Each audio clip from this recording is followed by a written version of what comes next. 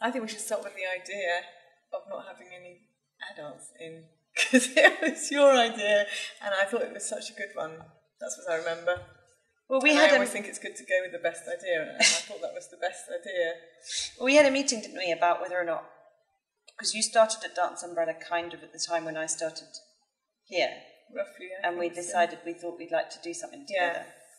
And then we were talking about what it might be, and then I think related to something else, I said, I think it'd be really exciting to do shows that adults are banned from. Yeah, I just really liked it, I suppose, because there's so much that's done where there's age restrictions upwards. And I just liked flipping it, including the fact that there's going to be things for adults in the foyer made by children. I just thought that was, I don't know, it's just a nice way of looking at it differently. And especially because the programme is made, it's made for the children that are coming. I remember us saying it's like, it should be as good as any adult would want to go and see, but actually you can only see it as a child. Well, there is a family matinee, but we've talked a lot before, haven't we, about how we don't really like thinking of work for children as preparation for what those people are going to watch when they're adults. You know, we're not sort of training audiences for other venues. Marketing plan. And so I think we thought, if you follow that to its logical conclusion, and you say it's all about the thing that's happening in the room between the audience and the performers, and the audience happen to be children, then it follows that actually maybe the best way to achieve that purely is to remove all the adults completely, so that adults can't have I think it's like, it's funny having put on what I've taught for so long. It's like it's very different in a schools group than with a family group. Yeah. So the thought of having children that were neither, they're not with their family, but they don't know the other children. They're just an audience. Yeah. Then I just thought it was interesting about how they will watch and how they'll react, and it seemed quite an intriguing way to go about it. It's such a welcoming theatre here. I think it's a really welcoming space. You know it's a theatre for children, so I'm sure that your audiences will trust coming here. I hope with the names that are on the bill that the dance audience that might know how incredible those names are would come. Their children would come because of the names.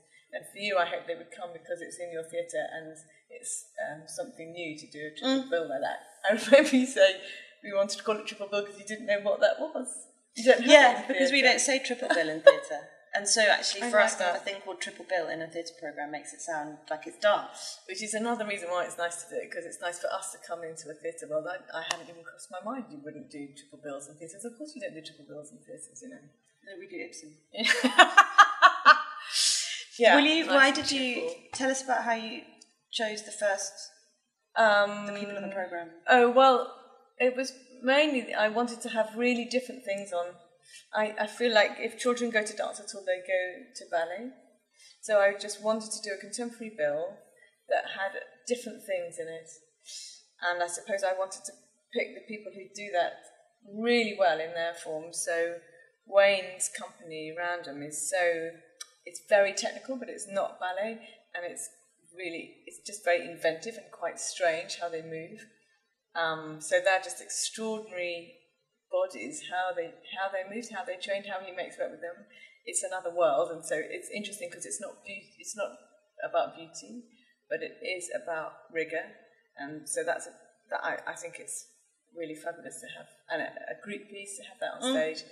And the hip hop duet they're among the best. They've been travel. They've been in Britain Convention at SAD as well, so they've been in New York. They won a big award there recently. They're touring literally all over the world, and it's a little 15-minute version of their piece, and that's also world class. So that's like, it's kind of the best mixed bill I could think of. And then Hege came through your I saw Hege's show in January, and I thought it was just, really cool.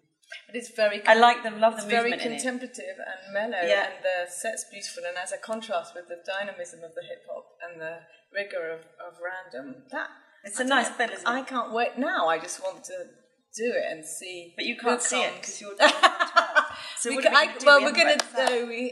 come to the family matinee. We can come, and then maybe we got to set up a remote camera and watch remotely. Otherwise, we might squirrel ourselves quietly away and watch backwards through a mirror, something like that. Maybe we could try it like that. I'm in a lot of trouble from people who want to see it, but I can't go. Isn't that what that's? Yeah, no, you can't. Yeah, that's what I wanted. Exactly. Yeah, it's great. Good.